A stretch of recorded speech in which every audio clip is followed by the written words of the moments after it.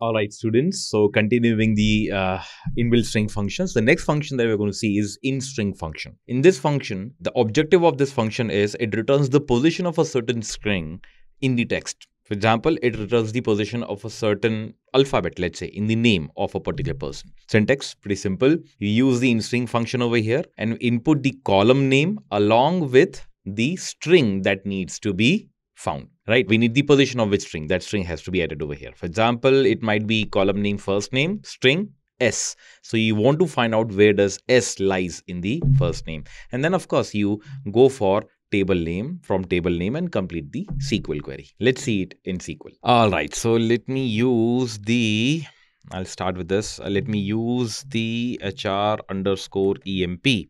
Right. So I'll just use this one. Oh, it is HE. All right. Now, and there's only one table over here, employees. So let me see. We can go for describe function to describe this table, employees. Right. So yeah, it describes the table. You can see what type, whether null is allowed or not, or which one is the primary key and all. So we can just go for, let me actually go for the entire data set, okay?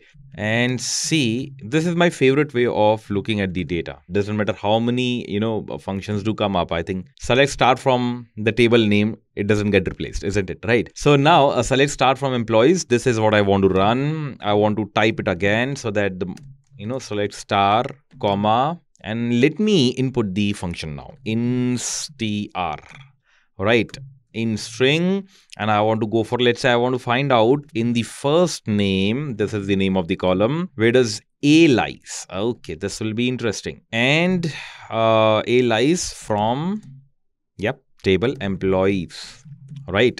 Now, if I run this, you can see there's another column which is getting created. But again, the problem is I haven't given an alias over here so that the entire name of the function is converted with the heading of the column. So I'll like to change that. I'll go for position, right? So I'll go for position over here. Now, the position column over here reflects the position of alphabet A in the column number first name. So Aman, it's 1. Lakshman, it's 2. Abhishek, it is 1. Bhuvan, it is 5. But in Gopi, there is no A. So what gets reflected over here? It is 0. And 0 indicates that there is no A.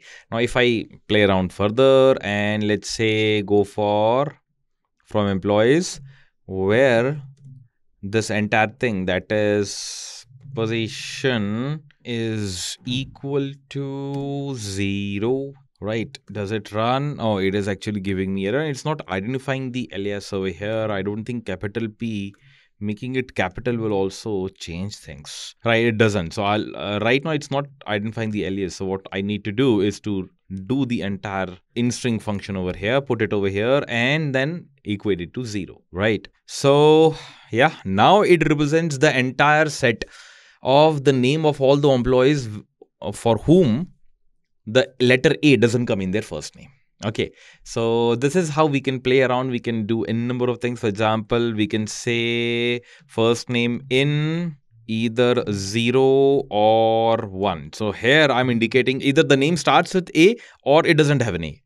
So it'll reflect all the employees for whom the first name starts with A or doesn't have an A. So n number of applications can be done, n number of things can be done using this particular function, right? So sky's the limit, right? Let's move on to the next one.